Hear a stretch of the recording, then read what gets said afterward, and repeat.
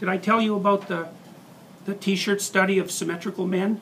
Oh, that's a funny one.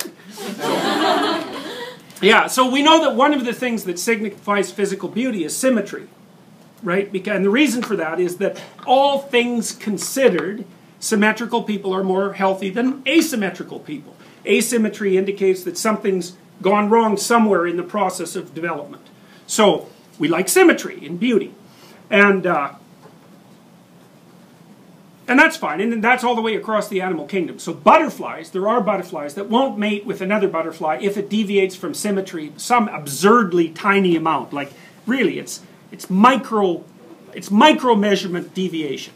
I guess they have a butterfly template, and if the potential mating butterfly doesn't match, it's like, flitter off, You're not getting anywhere.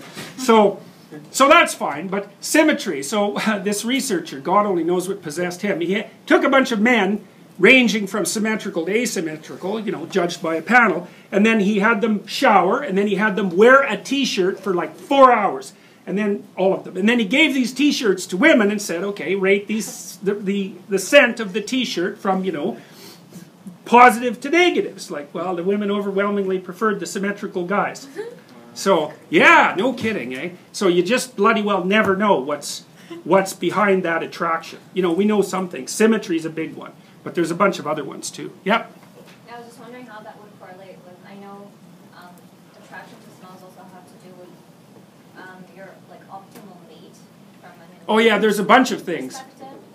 Yeah, so here's another study. This is a cool one. So this is one of the few psychological facts. We don't have many psychological facts. We have a lot of hypotheses about things, but this is as close to a fact as we've ever got. So back, decades ago, the Israelis' children were raised in kibbutzim, and those were basically,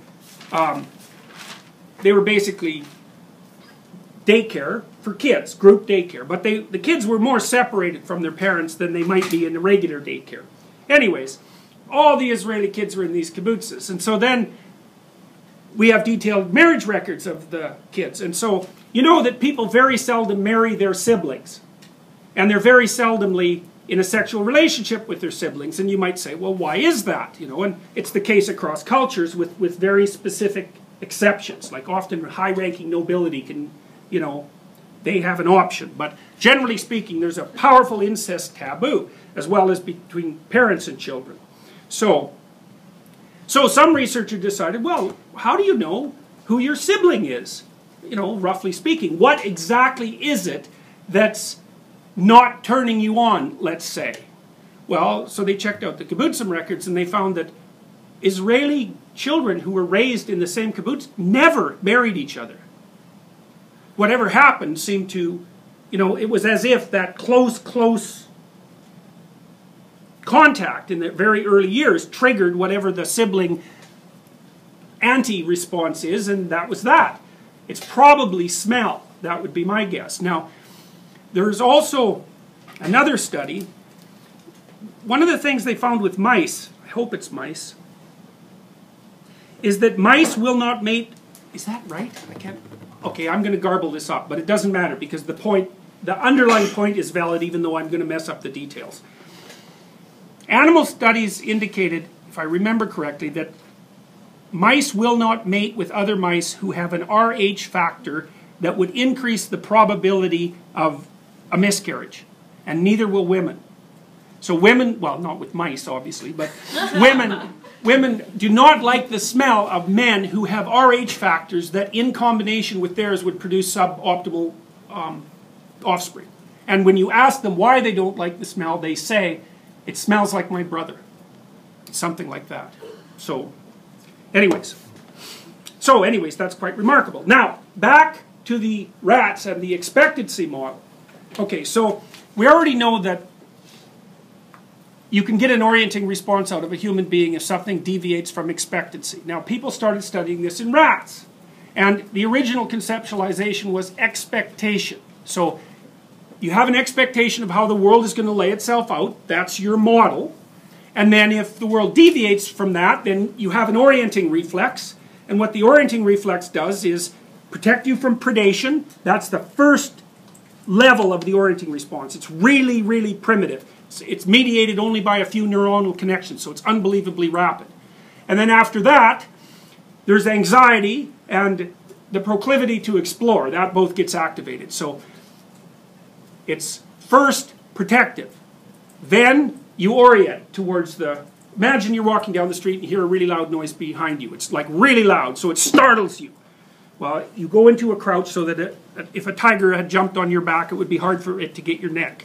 And then, you know, tenths of a second later, you'll turn, assuming you don't get attacked by a tiger, you'll swivel and turn and orient all your senses towards the locale that was specified by the sound, because you have a stereo auditory system, and you can localize events in space using that. So you orient towards it. That's part of the orienting reflex. It's a reflex. It's not voluntary.